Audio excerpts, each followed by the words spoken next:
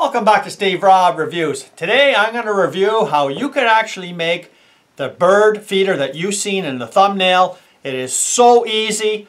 This particular project I believe that everybody can do with probably scrap pieces of metal that you have around the shop, or scrap pieces of wood, or pieces of rope, you name it. I'm going to show you how this all goes together, and this is probably one of the best bird feeders that you can actually make, because it's the type of bird feeder that all birds would actually go to.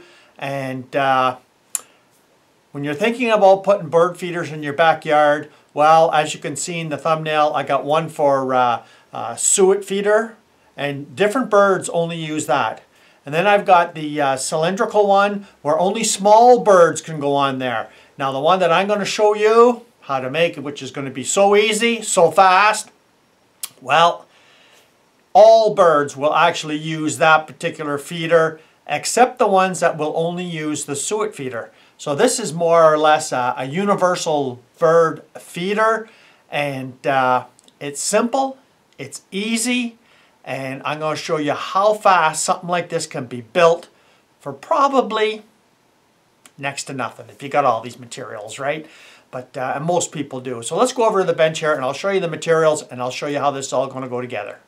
Okay, so everything to build this with is going to be done. Now I'm just using a 5/4 piece of board, so it's 5.5 inches. I'm going to make 2 cuts, and it's going to be about 1 3/4 inch for each strip. You can adjust the dimensions to whatever you want. Use different type of board if you want. It doesn't really matter. I'm going to use some 1/16 braided cable. You can just use string, wire, you name it. I'm going to use a stapler. Now you could just use nails, screws. It's a lot of different variables here, the way you want to put it together. So just use what you have. And I'm going to use a glue gun. You don't need to use a glue gun. Again, you could use nails or screws.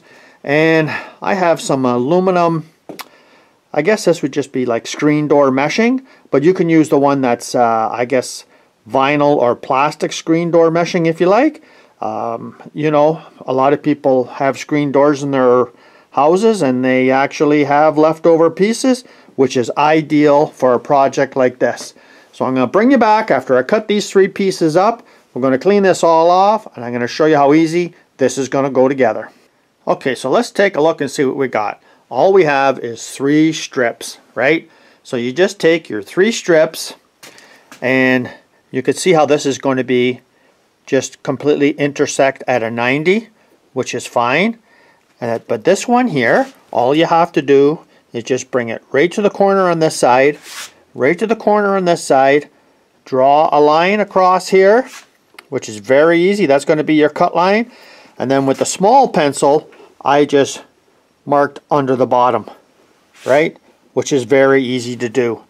So that's all you have to do. So all I'm going to do is just make 1 cut on this board and 1 cut underneath here, and the same on that side. So I mean, whether you got a handsaw, I'm using a miter saw. I'll bring you back and I'll show you what's next with the glue gun. Okay, so we got it all cut, and that's what we got right there. Now that is nothing of a perfect angle at all. This is freestyle with whatever scrap pieces of material you have around, and you don't have to be perfect on your corners because you're never going to see them. The only thing I've done, instead of using these leftover pieces of scrap, I'm going to use this piece of scrap vinyl that I have sitting around. And so what I'm going to do is I'm going to put the hot glue gun on each one of these pieces and glue them together because it goes fast. And then I'll bring you back after that's done. Okay, so I cut the 3 pieces of vinyl, PVC, whatever it is. And you could see like I really glued it up really good underneath and around. And if you take a good look there, you could see even in the cracks over here, yeah, I filled them all in. And even on this one here, you could see where I buttered it right in there all the way around. And I'm going to let that dry up. And cool down, and I'm going to scrape all the pieces off with just an X-Acto knife that comes off easy. Then I'm going to fire 2 screws in each one, and then I'm going to drill a hole, and I'll show you what that's for. And if you want, you can only put nails in here if you wanted, but this will last you, I'm going to guess, probably 20 years easy, just the way it's going to be. And I'll bring it back and I'll show you what that looks like, and then we'll go on to the next process of putting the mesh underneath. Okay, so we're on to the next step here. We're going to put the mesh on below. I just give it a quick sanding all the way around, get all the rough edges off, and as you can see here, I just got it set in the corners here, just offset just a bit, you could see. And then I took some black marker to mark out the outline, and then I'll just cut that line maybe maybe 1/8 of an inch more, so everything is inside. And then I'll show you how I'm going to staple it on and what these holes are for.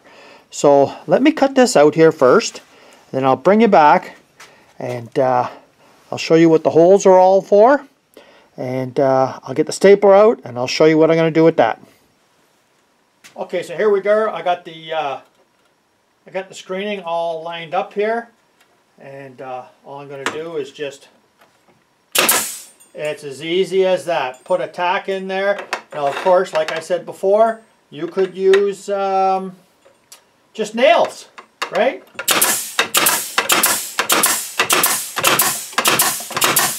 Now you could see how easy that is. I'll finish doing the rest here, then I'll bring you back and I'll show you what we're going to do with the braided steel cable. Okay, so let's just take a look what I did here. And if you take a look, you can see I brought the armored cable up and just fired in with these staples. And you know, that's pretty easy. I mean, this was like a 2-minute job. And if we take a look on the other side, it's starting to come together now. And I got the 3 cables.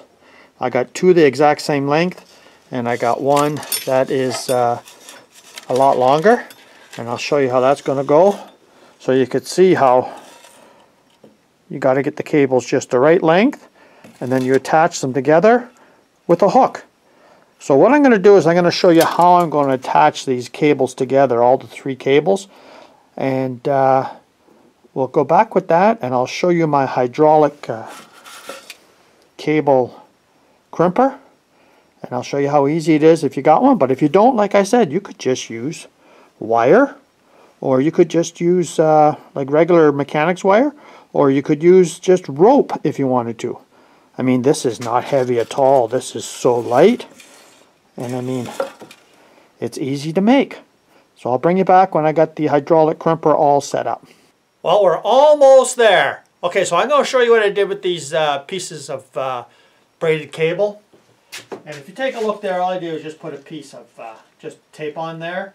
And then I put the swaging crimper just right next to it. And I just made them so that it would just hang somewhat level. You know, it's not going to be perfect, but I mean, it's level enough, right? And then I'll crimp it. So I'll show you now how I crimp these. Okay, I got it in the crimper here, and all I'm doing is cranking up on the, oh, I better tighten it down a bit better. I just crank that. Boy, better get this a little tighter than that. There, okay. And just crank that right good, right there. Let's take a look. Now, are any of these wires moving? No, they're not moving. They're pretty well. It's cranked right in there pretty good. But what I am going to do is I'm going to put the next die down and crank it a little bit more. But you get the idea how this goes. I'm going to cut off these wires, then I'll bring you back and show you hanging up next to my next bird feeders. Well, before I go outside and hang it up, I just want to show you some of the bird seed that I actually put in there. And I do use some of these dry roasted peanuts, and I crush them up, and they're in here, and some big sunflower seeds that come out of my garden, and just regular bird seed. And you're probably wondering, does it all drop through? No, it stays in there. And of course, if it rains, well, the water will all percolate down through. So that's pretty much the project there. Let's go outside. I'm going to hang it up, and I'll show you a special spot that's completely squirrel proof. No squirrels can get to this, because I know a lot of people are thinking, yeah, you're just going to feed the squirrels. Another thing I'll show you is I finish off the end here with just this fabricated hook. And where I'm hanging it is this exact same wire. So I find that if I put a little piece of soft rubber hose on here, that it will not slide, you know, in the wind and move it up and down the line. So let's go outside and let's see the special spot that I have this hanging up on. Okay, so there's the spot that it's hanging up, and it's about 4 feet off the ground. The wire itself, you can see there's a wire going here. I got it going from each side of my buildings. And yeah, no squirrels can get to that. They haven't gotten to this one or this one all winter long. They can't climb, you know, and walk along a 1/16, you know, steel cable. And so this is it here, and I made it low enough so that I could actually just come over and put the seeds in, no problem. And that's it right there. It's sitting pretty level, and you know, that's it right there. And I think it's an easy bird feeder to make. So what do you think? I mean, the birds are going to love this. I just put it out, and I think anybody could build one of these pretty much out of all scrap pieces. And the difference between this feeder compared to this one is no big birds can get on this one. I haven't seen one. I got these small birds that go on this one. It's the same bird feed, and this one here would be for all the birds. And this one here, well, the only ones that I see on there really are like these black and white looking woodpecker kind of birds. And they just peck at that real like go crazy. So I've already refilled this twice already. And yeah, they like that a lot. So this is the unit here, and she's all ready to go, and this will last at least 20 years, no problem. So what do you think? Well, I think everybody could actually accomplish that little bird feeder. And like I say, it'll be for all the birds. And if you want to know how I put that steel braided cable out there, I'll put one of these boxes at the end there for a video preview, and show you exactly how you can actually do that as well. Because the biggest problem a lot of people have with putting out bird feeders is the squirrels. The squirrels will get into that bird feeder, and I'll tell you, the braided cable, not a chance. They cannot walk along a 1/16 taut braided cable. And 4 feet off the ground, well, I tell you what, if there's squirrels that start jumping 4 feet off the ground onto that bird feeder, well, I can just shorten that right up even higher, right? Because I don't think I got any squirrels that are going to be doing that. But you never know. They may try. They're pretty persistent. So thanks for joining me here today, and hope you like this little bit of a project. A project that I thought that I'd make so everybody could do as well. So come back again. If you haven't seen this channel before, you're welcome to subscribe and have some more fun. Cheers.